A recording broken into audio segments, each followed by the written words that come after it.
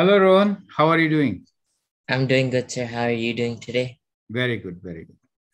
So last time we looked into the applications of tangent ratio, right? Yes, sir. Did you understand everything? Whatever Yes, we sir. I did? was able to understand and look at the formulas along Mhm. with the angle of elevation and angle of depression. Very good. So we'll extend it to sine and cosine today. So that will cover all the applications in the right angle triangle for the primary trigonometric ratios. Okay. So let me share with you the screen. Then we'll go forward from there. Okay. So we're talking about sine and cosine ratios. Can you see my screen? Yes, sir. I'm able to see it. Or that the kite which you see is a very good example which we might take today if time permits. So what we are going to discuss is, I hope you remember what is sine theta and what is cosine theta. Can you tell me what is sine Yes, theta? sir. So sine theta would be opposite over adjacent, and cosine Hypotenuse, theta, opposite over yeah, hypotenuse. And cosine and is adjacent over hypotenuse. correct. So that is how these two ratios are defined. And we have already done tan, which is opposite over adjacent.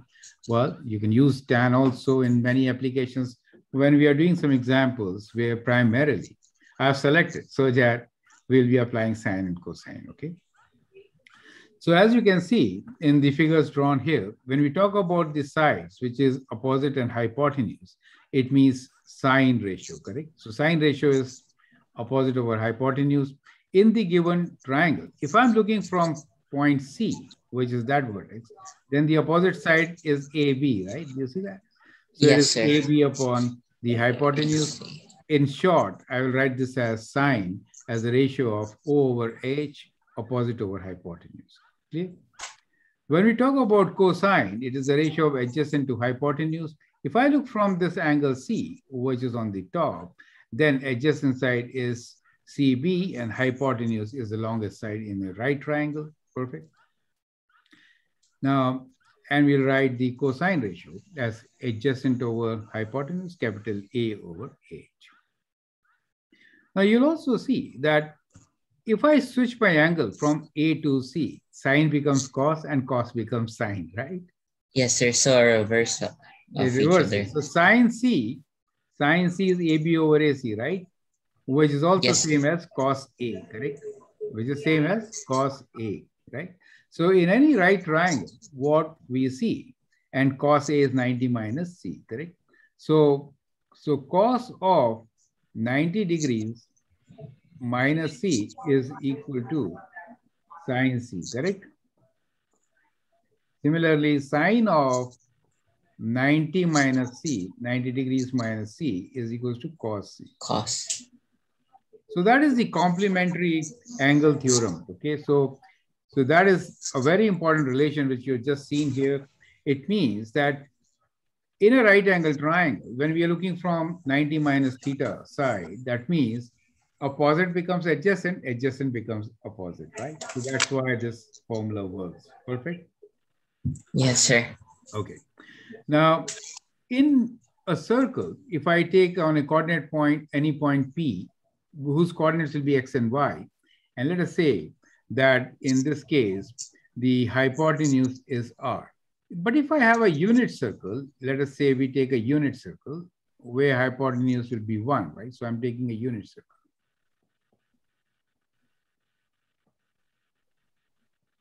So in case of a unit circle, what is cos theta? Cos theta will be? Cos theta would be adjacent over hypotenuse, In so this x case, over 1. which is X, correct? Which is X, correct? X Yes, over sir. 1 is X. So you could write this as cos theta sine theta. Do you understand why it will be sine theta? So in a unit circle, any point on the circle will represent cos theta and sine theta value. You get the idea? Yes, sir. Perfect. So that is what we're trying to say here in our summary of the formula, that if I take a unit circle, that is to say, if the hypotenuse is 1, right? This is small 1 written here, right? Let me enlarge it a bit. You see that? So if I have this hypotenuse as 1 and a point xy, in that case, Sine theta will be the y value and cos theta will be the x value, correct? Yes, sir. So any point could be written as cos theta sine theta if the hypotenuse is 1. If it is not 1, but if it is r, in that case, r times. Do you see that? Yeah. In that case, it will be r times cos theta and r times sine theta, right? Because it gets multiplied by r, correct? You get the idea? Yes, sir.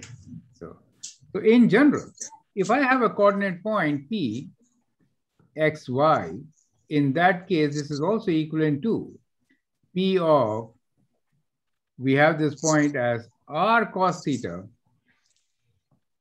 r sin theta, where r is equal to square root of x square plus y square. You get the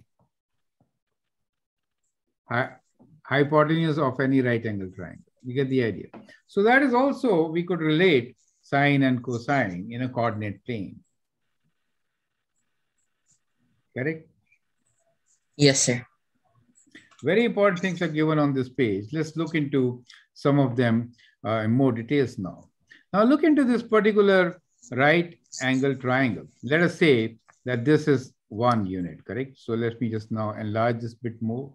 Okay. So we're looking into this particular right angle triangle where OQ is the x value, right? And PQ is the y value, right? Yes, sir. If you apply the Pythagorean theorem, then x square plus y square is 1 square, correct? Yeah. So, and x is what? X is cos theta and y is sin theta. So what we get? We get cos square theta plus y sin square theta is 1. So that is called trigonometric Pythagorean identity. You get the idea? Yes, sir. Now this equation, cos square theta plus sin square theta equals to 1, can be rearranged and written in many different ways. 3 of them shown here. You could take sin square theta to the other side. So you get cos square theta equals to 1 minus sin square theta. You can isolate cos square theta, right? Taking this on the right side.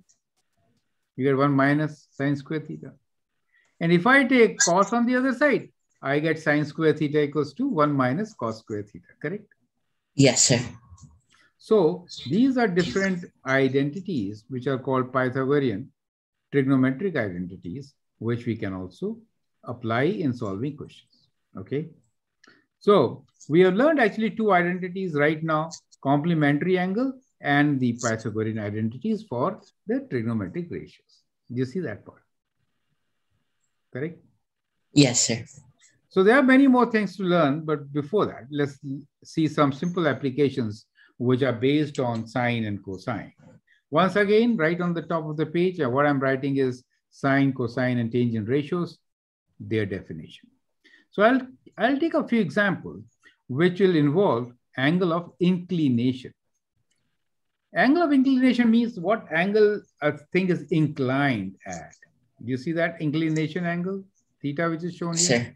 That is the inclination. You can say it's kind of similar to the angle of elevation, right? But Yeah. in many applications, if I put a ladder, for example, right, it is inclined to the wall. So we use the term inclination with the ladder. So it depends on the application. Sometimes we'll use the angle of elevation, sometimes inclination, but both are practically the same thing, okay? So here we have a very interesting case. There are 2 kites and, you know, from point A, these 2 kites have an inclination angle of theta and alpha. How do you find the vertical distance between the 2 kites, the difference of their height? So we could solve these kinds of questions from the trigonometric ratios, right? We'll also have examples like this, where let us say there are 2 buildings, one on the left side, one on the right side. You are standing somewhere in between the road. Okay, so if you know the angle of elevation of these 2 buildings, right, then you are in a position to find their height also. You get the idea? Yes, sir. So those are the applications which we'll look into, and then later we are going to check what bearing angle is, and then have a lot of questions based on bearing angles. Is it okay? Okay, sir. Perfect. So let's begin with example number 1, which is the case of a ladder length. We need to find the length of the ladder. I'd like you to read what is written here. Can you read it? For non-self-supporting ladders, angle of inclination, the angle that an object makes with the ground, is very important for from safety and optional use. At a construction site, recommended angle of inclination for 15 meters ladder is 68 degrees plus 4 degrees for safety reasons. Yes.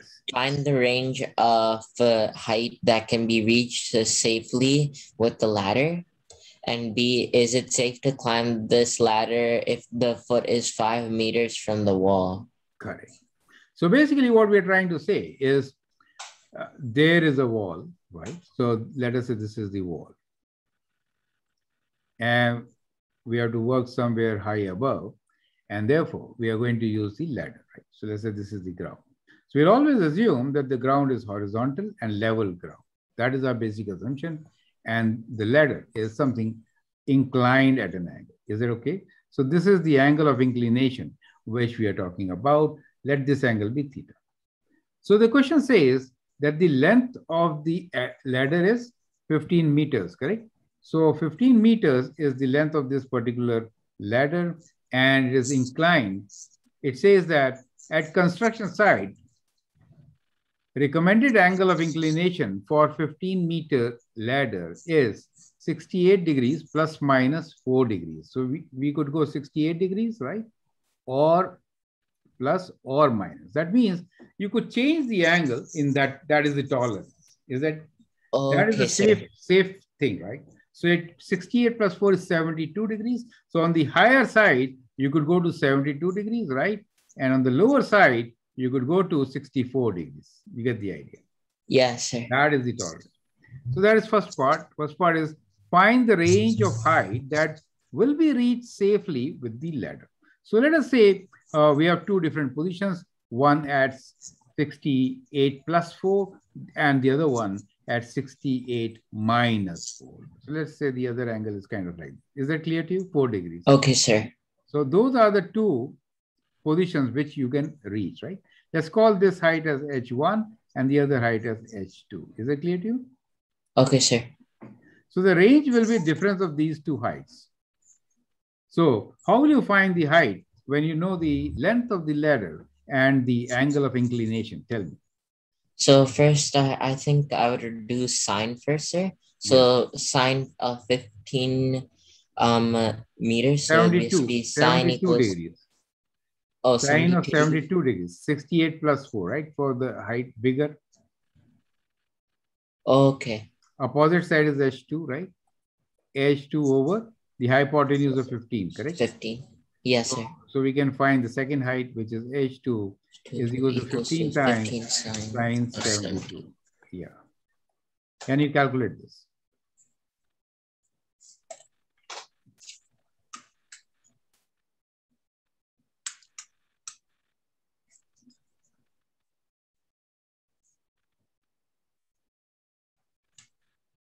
What do you get? I got 14.2658 meters, sir. Okay, 265, we'll round it to 3. Okay, so we'll round it to 3. Many times we have to give answers to 3 significant figures. So that becomes 3 significant figures and the units will be meters. So that is the maximum height. And to find H1, we'll use the angle of 68 minus 4, right? So it'll be 15 times sine of 68 minus 4 is 64. 64. Right? How much do you get that?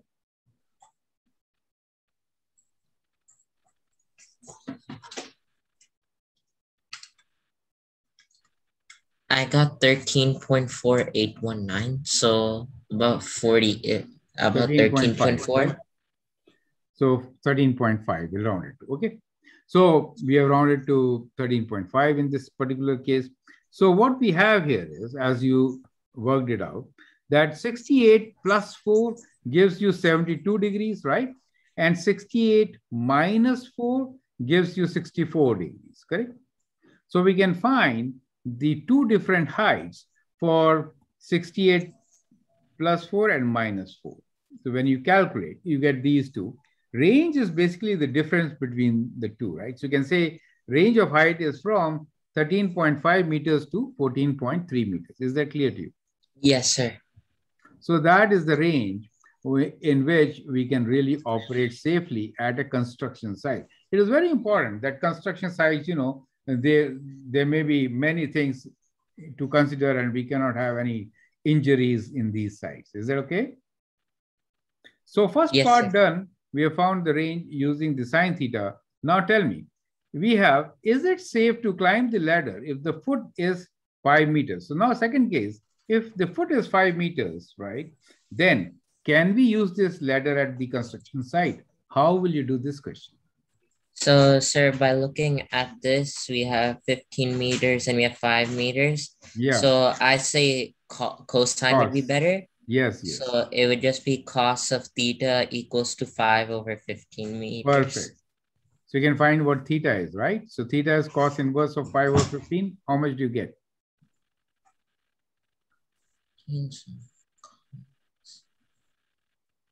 I'm just writing down the formula, sir. That Sure, way I just... Sure. Take your time. Yeah.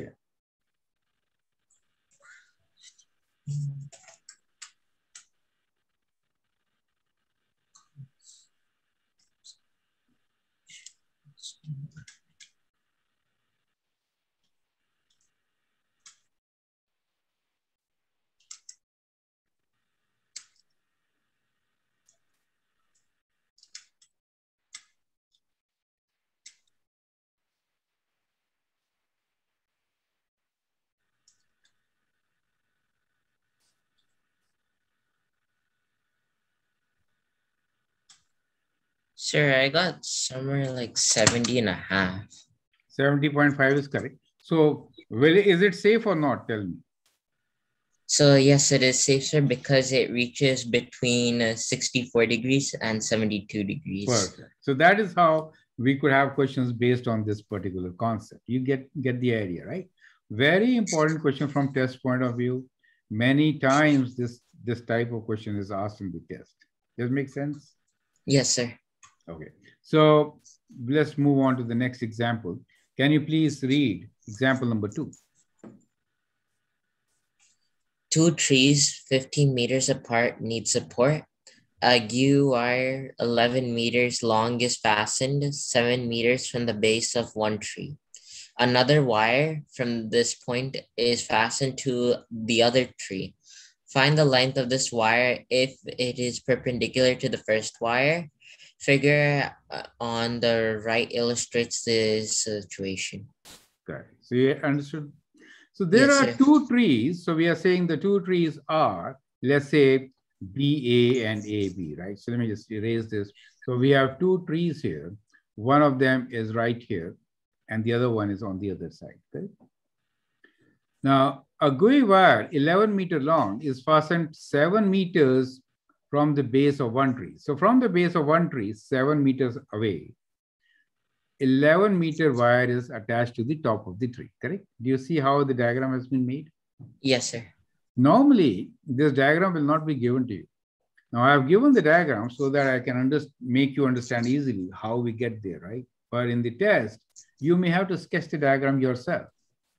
You get the idea? Yes, sir. Very difficult. So understand, how do we sketch, right? So 2 trees, so make 2 trees at these 2 points as shown here.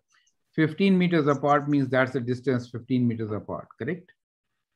Okay. A GUI wire 11 meter long is fastened 7 meter from the base of one tree. Select any one tree, 7 meter from there, and then connected with the top. So that is what 11 meter wire is attached. You get the idea? Yeah. Now again, another wire from this point, that means point C in our diagram, from this point is fastened to the other tree, right? Find the length of this wire. So we have to find the length of this wire, L. Find the length of this wire. If it is perpendicular to the first, so we have shown this is perpendicular to the first. So that is, do you see that portion? Yes, sir. So that is the question for you. How will you solve this question? Tell me, what is going to be your approach? We have now 2 right triangles to work with. Do you see that? So it's a special case where we have 2 right triangles to work with. if you're given such a situation, this method can be applied. So I've really classified things into different cases so that with the case, you know what strategy to adopt. You get the idea? Yes, sir. So for example, ladder strategy you have understood. We're using sine, we find how high it can go. And if you're given the distance from the wall, you have to use cosine, get your answer. You get the idea? Yes, sir. So that is the whole idea, right? So now tell me, what is going to be your strategy to find the length of the wire from C to E? Well, first, sir, what I'm gonna do is I'm gonna find like the length of CD. That way, I get a better understanding of the base length. So 15 So what minus I 7 would is do 8. is BD so I'll do BC minus BD, which would just be 8 meters, sir. And then after that, I would solve triangle ABC, and I would do cos of BC by AC, which would just be 7/11. Cos theta is 7/11, correct. So theta equals to cos inverse of 7/11. Yeah, what do you get?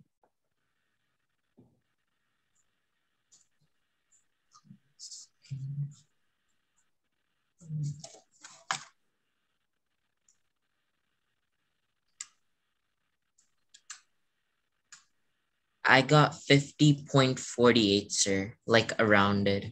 So 50.48 is correct. So now if that theta is 50.48, now what will you do? Next step. Then what I would do, sir, is I would find out for angle C. So that would just be 90 minus theta. So whatever I got, which was 50.48. So you'll say angle ECD, right? Yeah. So I got about 39.5, sir. Okay, that will work, right? 39.5 will work, right? So you got this angle, 39.5. Then what will you do? And then now I'll just solve for L. Which would just be... L is longer side, right? So longer side will be cos 8 divided by cos of 39.5. Is that clear? Because cos is always less. You want a longer side, so you'll divide by this. You get the idea. Right? You will actually do like this. You say cos of 39.5 is equal to 8 over L, and then you cross multiply, right? Yes. L equals to 8 divided by cos of 39.5. Perfect. So what answer do you get? Cos of 39. I got 10.36, sir. So about 10.4 meters. That is correct. So 10.4 meters will be your answer, and that is how you solve two triangles, just as we have done just now. Is that clear to you? Yes, sir. Correct. So now you tell me, in a triangle, when should you use sine and when should you use cosine? Tell me. When using sine for a triangle, you should always look at the angle, sir, which would give you a better explanation of whether, along with the given information, which is for sine is opposite over hypotenuse and cosine adjacent over hypotenuse. So that would be one way of knowing which trigonometric function do you need to use. Perfect. So to solve any triangle, which has 6 parameters, 3 angles and 3 sides, we should know 3 of them. Otherwise, we cannot solve it, right? So if we are given a triangle, let us say this is our triangle. We know we are working with right triangle. So we know at least one parameter, which is 90 degrees, correct? Now it depends. We have an angle, let us say theta, right? So we have got 2 things. Now it depends what else is given and what you need to find. Let us say if I give you this and if I tell you to find that, I know we have to use cosine, correct? Yes, sir. And if you have to find this, in that case, we have to use sine. Simple as that. So what combination is given to you, that will decide what to use, correct? Let's get to the last example, which is very beautiful example. Can you please read this? This is a student activity. So you need to do it on your own. Yes. Tell me, read the question. Karen is flying a kite with an angle of elevation of theta. A gust of wind makes the kite rise d meters higher and changes the angle of elevation by alpha. Show that the fixed length L of the string is given by the expression L equals to distance divided by sine of theta Theta plus plus alpha alpha minus sine minus theta. sine of theta. You get the idea. Yes, sir. So it's basically the difference of the kites between the two angles of Yes. elevation. So when you're flying a kite, there's a wind. So that wind makes the kite rise a bit, right? However, the length of the string is constant. You see that part? Therefore, Yes, sir. in this diagram, as you can see, let me enlarge the diagram. Now, you can see that the length in two positions is L, exactly same, right? But because of the wind, the kite went slightly above, right? Angle also increased. So this is the distance D, which is the change in height of the kite horizontally. Is that okay? Vertically, right? And the angle increased from theta to theta plus alpha, the new height. Is that clear to you? Yes, now, sir. How will you solve this question? Tell me.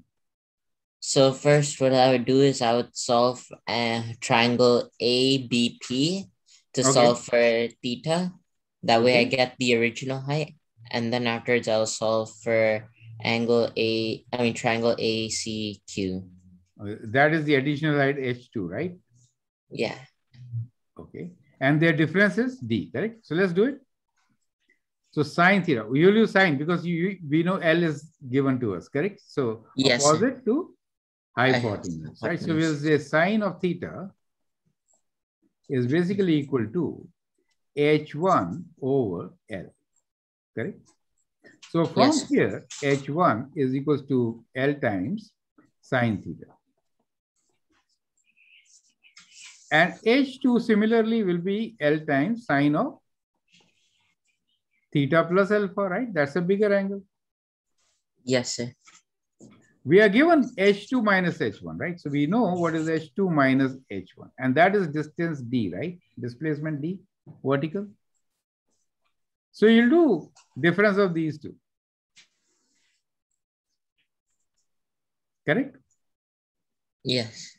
So when you do difference of these two, so you get H2 L sine theta plus alpha minus sine theta. Is that clear to you?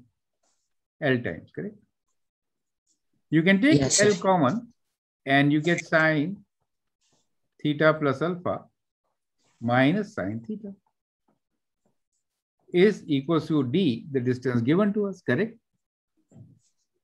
And now you can divide, you have to find L, right? So you'll do D divided by everything in the bracket, which is sine theta plus alpha minus sine theta. And that should be the length of the string, correct?